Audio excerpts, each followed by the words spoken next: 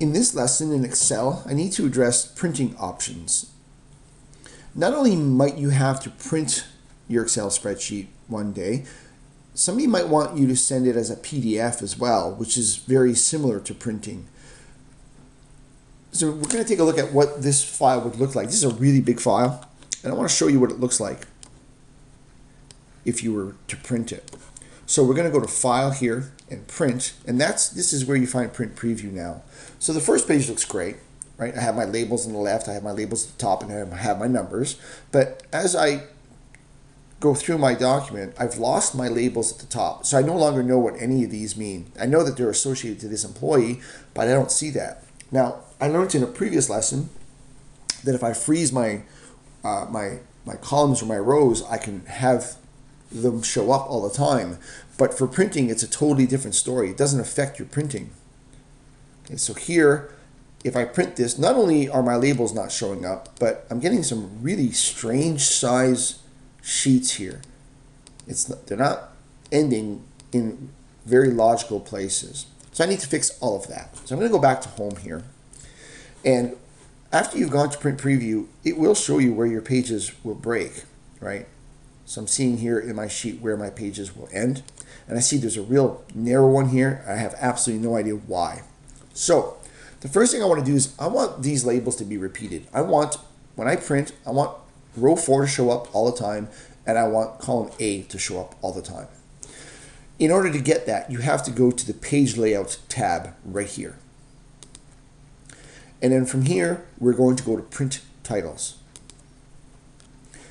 The row to repeat at the top is 4.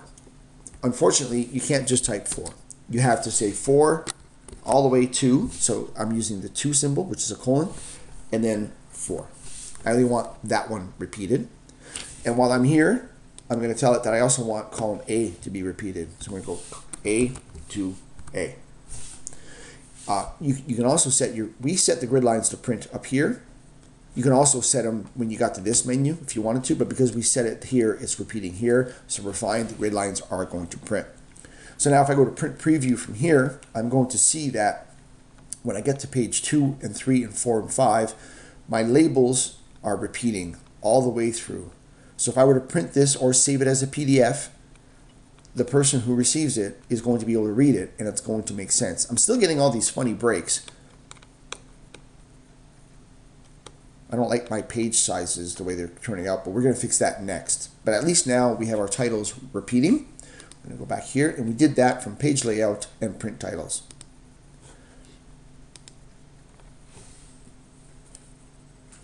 Next, I'm going to go to View, and I'm going to choose Page Break Preview. And here, it tells you when you get in here, you can adjust the page breaks by clicking and dragging with your mouse. And that's exactly what I'm going to do. So I've got these funny little breaks here that I really don't like. And I can try to adjust them this way. And now I'm seeing that, I have way too many of these things. So I'm going to eliminate one by dragging it off, and then I'm going to resize this way. And try to make it so that all my pages are the same size. So you eliminate them by dragging them off. If you wanted to add one, you can select a column, right click, and then insert a page break if you wanted to. If you want to go back to what you had originally, you can reset. I'm not going to do either of those things right now because I've worked hard to make this look pretty much the way I want. So that's from Page Break Preview. You click and drag them, you can add them, you can delete them. Then when you're happy with that, you can go back to normal view. And these little lines here show you where your pages break. And if you zoomed out, you can actually get a pretty good idea as to how this is going to print out. Again, I explained in a previous lesson that if your numbers show up as numbers here, you can adjust your column so as to make them fit. Okay, it just means your column is not wide enough. And you sometimes get that symbol when you zoom out. I want to address finally headers and footers.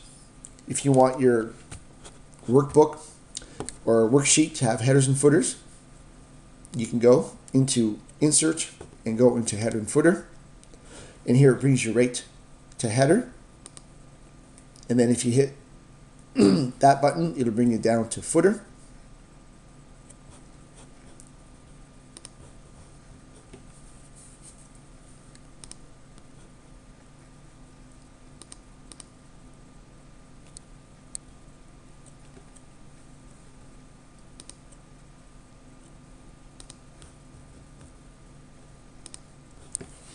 You can type anything you want in here, or you could put the number of pages, page number. So you have a lot of predetermined things that you could put in a header and footer. I'm not going to spend too much time on this. It's very similar to Word. You have predetermined ones here. So page 1 of. So if you have 18 or 19, it'll automatically keep track of how many pages you have, which is nice. So if you want that in your header, you can do that here.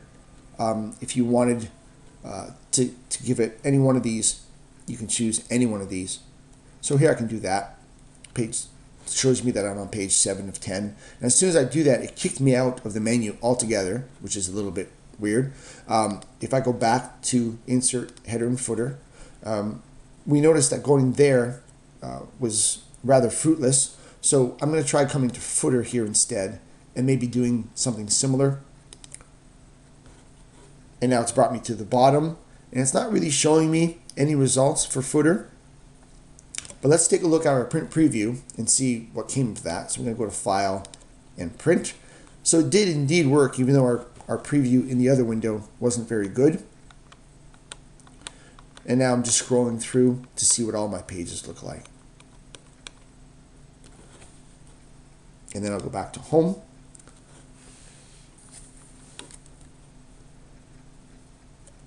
And I'm going to go back to View. And rather than Page Layout View, I'll go to Normal View. When I get to Normal View, you're going to see that your headers and footers disappear. They're still there. We just don't see them in Normal View.